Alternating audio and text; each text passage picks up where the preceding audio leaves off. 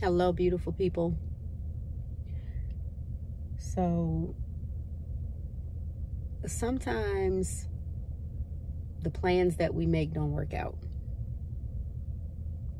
And it's very frustrating, especially when you put a lot of time and detail and attention to the plans that you made, and you just know for sure everything is lined up, right? And it doesn't work out. So our response to something like that can make or break us, depending on the extent of what it is that we're planning. Let's say, for instance, we know that we need to get a different job, right?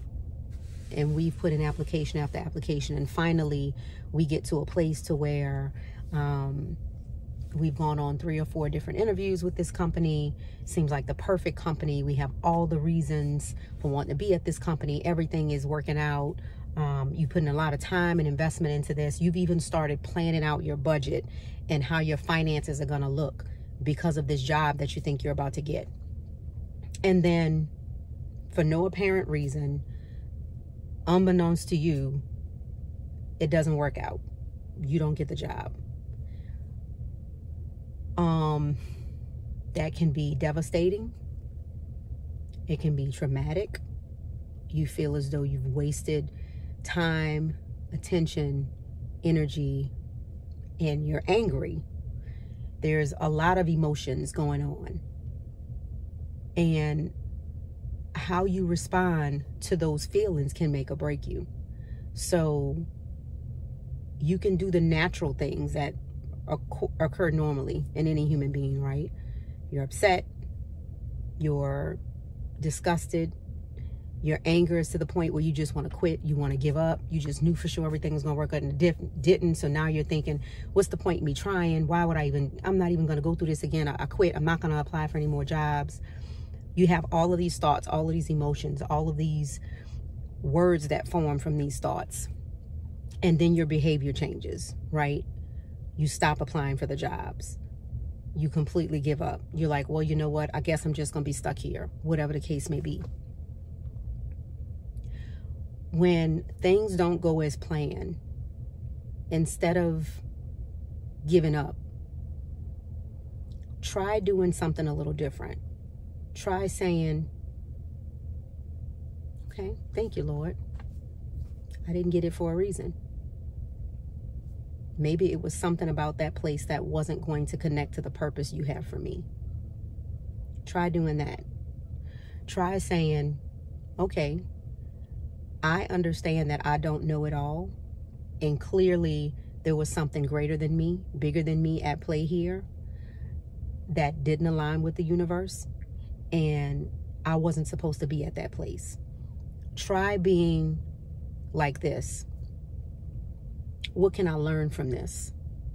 I put in a lot of time, attention, and detail into this. What can I learn from this? Is there a way that I can contact that employer and say, hey, just for learning purposes so I can improve? What was I missing? Was there anything I could have done differently? How can I grow from this experience? When you look at things half glass full opposed to half glass empty, it determines your next steps. Why are your next steps important? Because that one failure puts you that much closer to where you're actually supposed to be. So I wanted to say that because I felt like often we have these things that go on that we have no control over, right? And if we don't have control over a situation, why then do we allow it to affect us so deeply if there's nothing we can do about it, right? So in some situations, there are things that we can do about it, but not all situations. So the things that we can control, that's what we focus on. And what we can control is how we respond to the devastation. Because how we respond is going to determine the words we use. The words we use are going to determine the actions we take. And the actions we take is going to determine how far we get to our next step, where we're destined to be. So I wanted to quickly share that with you guys. I hope you guys got something from it. Just a very quick word, because I know it affects us all too often. So hope it was beneficial. You guys send me a comment. Hit like if you found anything in that helpful. Make sure you subscribe to the channel. And I'll talk to you guys in the next video. Bye.